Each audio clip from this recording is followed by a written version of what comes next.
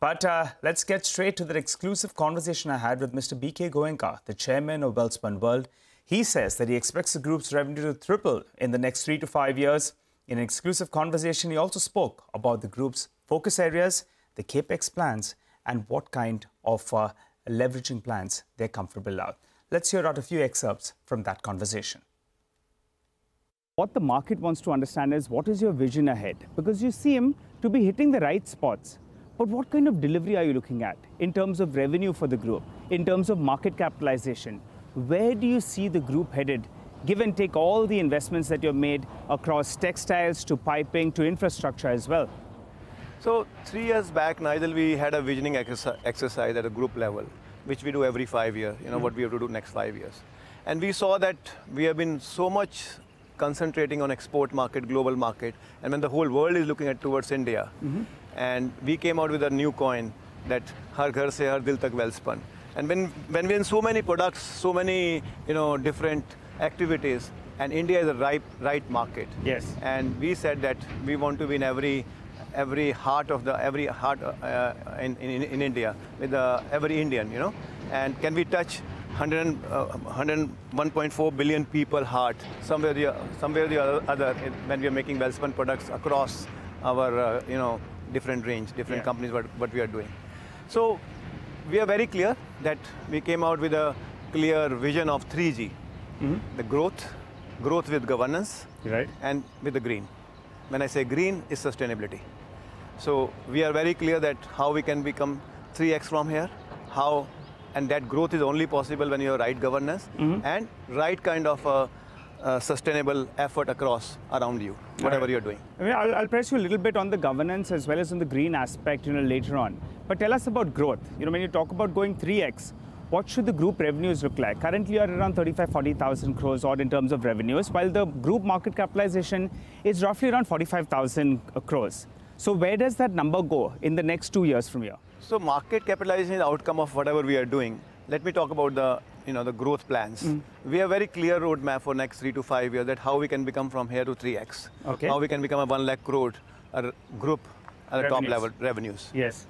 And we have a plan for our Welspun Corp, where we have a DI pipe, we have a large diameter pipe, we have an expansion in Saudi, we have expansion in USA, and we are doing expansion in India. Right. And plus, we have recently acquired last year was Sintex, which is a huge growth plan. And we all know that how the overall building material is, and Sintex is a well-known name in the country. I mean, when you talk of a storage tank or water tank, you say Sintex leke aayi. Indeed. So Sintex is a very well, it's a synonymous with water tank. Lovely. So we've got that in terms of a revenue. But I'll have to push you about the market capitalization. I'll tell you why. Because a promoter is normally the best analyst of his own companies. So given that currently you're at around 45,000 crores, if you can get to that goal of tripling your revenues from year on in the next few years, where do you see the group market capitalization headed? Say in 3 years from now, can you see it also hit the 1 lakh crore in terms of market capitalization? See, as far as market cap is, as I said, it's all outcome of what we are doing. We are going to do whatever is the right thing for the shareholder, unlocking the shareholder value. Right. Be it through the governance, be it through the right kind of expansion, be it merging or demerging or selling or buying, whatever is to be done, which can create the values for the stakeholders and shareholders across the group. And when we are talking of 3x of top line, I think automatically it has to reflect somewhere in the market cap. Got that. Governance. That's another point that you made. And that's something that your shareholders and investors, they're looking forward to. Because there is this perception, about various companies. And in a bull run, everyone does well. However, when the markets get a little bit tepid, various groups are left behind. So could you tell us what have you done with regard to governance or to put that perception out that you all mean business, you're going to be rewarding your shareholders, and you're here to do India proud?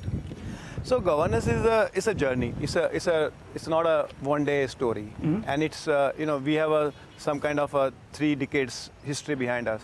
And what we want to do going forward is that each company is independent. Each company is run by independent directors, which are responsible for the growth as well as the right kind of in creating the trust. And moreover, I think it's important that each company is headed by a professional people, so that it's a clear-cut path that how the growth will coming in the future with the right kind of people around you, because ultimately it is people who matters. Got it. And to get to this revenue growth targets that you're talking about, you'll have to put down money, right? And people get a little bit skeptical when a promoter comes in there, puts in big capex. So what's the big capex plan you've lined up for the next few years? So as you know, I mean, overall, if you see the capex plan, what we have already announced in various companies at a group level, we are doing around 10 to 12,000 crores in our home textile, in our pipe businesses, in our Welspun Corp. And as far as Welspun Enterprise with infra companies, it's a different thing, which is like a projects. So expansion plan is primarily in these two companies, which is going to taking the shape in next 2 to 3 years. And from here, how can we, Welspun Corp can have a 3x revenue? How can we, the EBITDA can be become double from here? So that's what our plan is for next 2 to 3 years. And when you have 10 to 12,000 crores of capex that's lined up, what is the current net debt number or the net debt to EBITDA number, and where do you see that number headed? You must be having a threshold, right?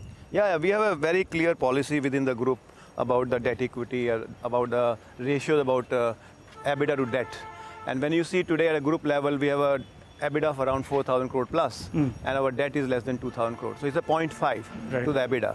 And I think maximum in the next 1 or 2 years, it can go to 1:1, which is, I think we are very comfortable in times to come.